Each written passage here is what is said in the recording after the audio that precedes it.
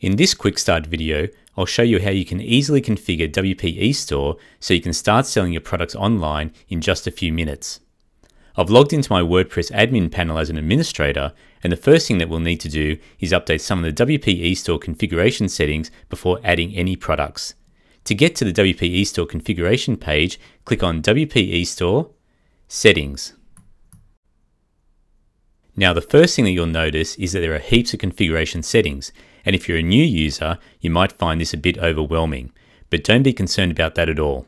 To get started quickly, you only need to update some essential configuration items such as your PayPal email address, and you can just use all the other default settings. Later, once you have everything working, you can watch some of the more advanced videos and update the other configuration settings as needed.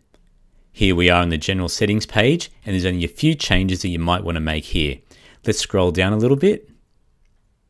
And here we are in the general eStore settings. The first thing you might want to change is the language that the shopping cart is displayed into your customers.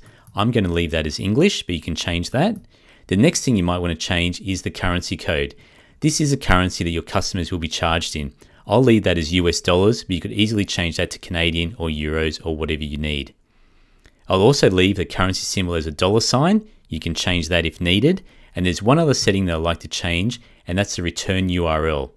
So we'll scroll down a little bit more, and here it is, the return URL. Now this is the URL that your customers will be redirected to after a successful payment. I always create a dedicated thank you page, and this is a page that I created earlier. So all I need to do is copy the URL, and let's paste it into that field. And that's all we need to change on this page. Let's scroll right to the bottom and make sure you click Update Options.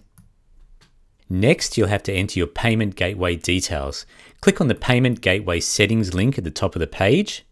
And if you're using PayPal, check on this box, which is a Use PayPal Payment Gateway. Next, enter your PayPal email address. And that's all we need to do. If you're using manual checkout, you could select these options, or if you're using a different payment gateway, you can use those, but we'll just be using PayPal for this demonstration. I'll click Update. And the last thing that we'll have to do is change a few email settings. There's only two things you'll have to update on this page. The first is the From email address. So this is the email address that will be used to send the email to the buyer. So I'll update this with my details. I'll place my name here, and I'll fix up the domain. The next thing you might want to check is the notification email address. So this is the email address where the seller, that's you, will be notified of any product sales. Right now, this email address looks okay, so I won't change it, and you won't need to change anything else on this page. So scroll right to the bottom and click Update. So that's it for configuration. All we need to do now is add some products. In this demonstration, I'll be selling 2 ebooks. So to add those ebooks as products, head over to the WP eStore menu and click on Add Edit Products. For the first product, I'll enter a product name. I'll get that out of my text document that I have set up. The first ebook is about golf.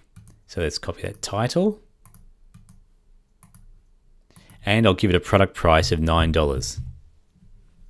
Expand the additional product details. And let's enter a product description. I also want to enter a thumbnail image, so let's upload that file.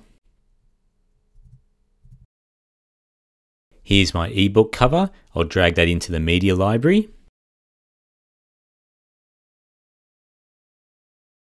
I'll click on full size and insert that. That's all the information we need to add for this section. So let's collapse this section, and now let's upload the actual ebook. So click on Upload File, navigate to your ebook, and just drag it directly into the media library. We'll insert that. And that's it. We don't need to do anything else for this add product. Scroll right to the bottom and click on Save Product. I'll now add a second product using the Add New button at the top of the page. And since adding a second product is exactly the same as what I've already shown you, I'll just fast forward through this section.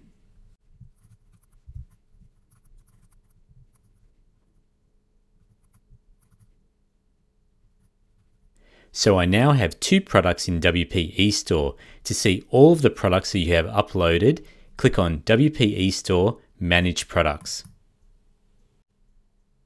And here we can see the 2 products. The next thing that I'll need to do is create a products page with these 2 ebooks so somebody can actually purchase them. I'll navigate back to my website.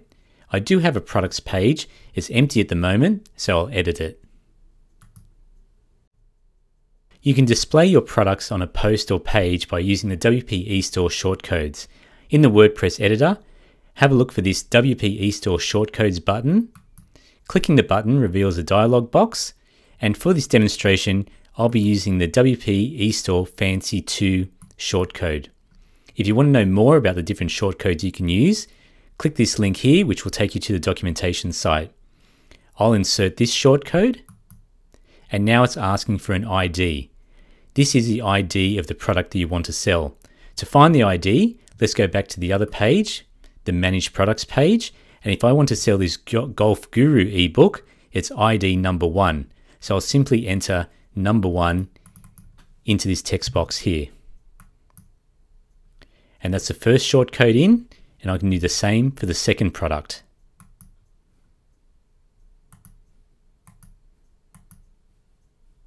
The second product, if we have a look, that's ID number 2. So we'll enter 2. And now we have both shortcodes. Let's update the page and let's see what it looks like.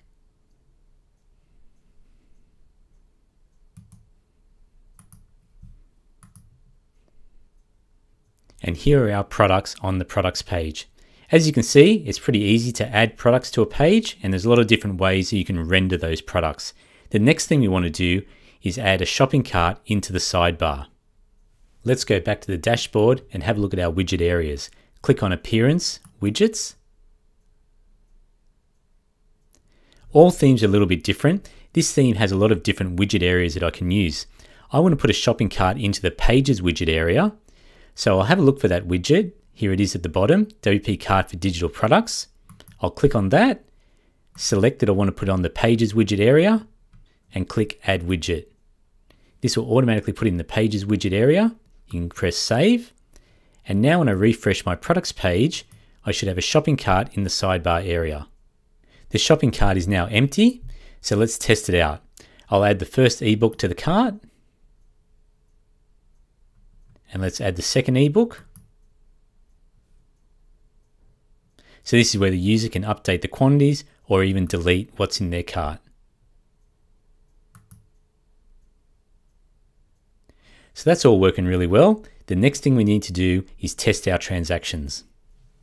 The easiest way that I've found to test that everything is working okay is to change one product price down to say 1 cent, do a real transaction, and once you get everything working okay, just change the price back to its normal price.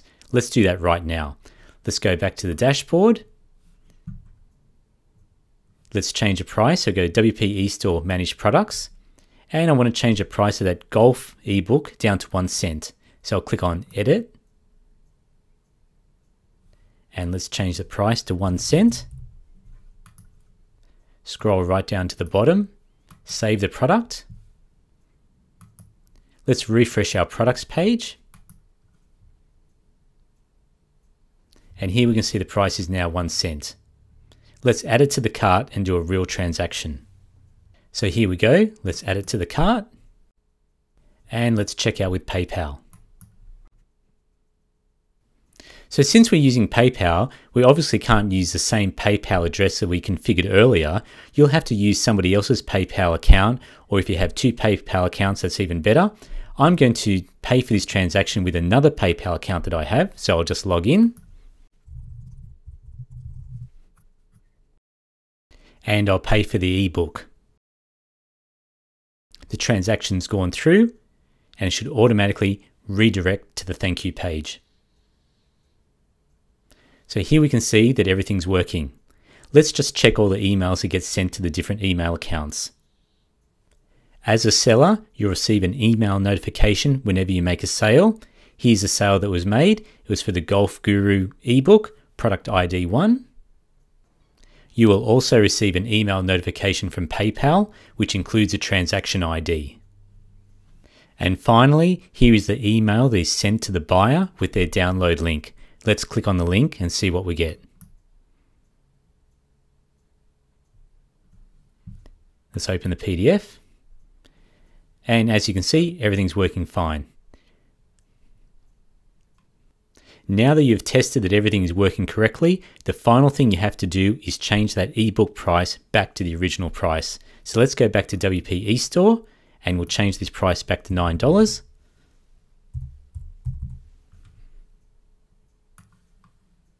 Save the product. Let's click on our products page. The price of the ebook is back to $9, and now you can start selling your products. So that concludes the WP eStore Quick Start Configuration Guide. You can now start adding some of your own products. When you're ready, make sure to watch some of the other videos that show the advanced features of WP eStore.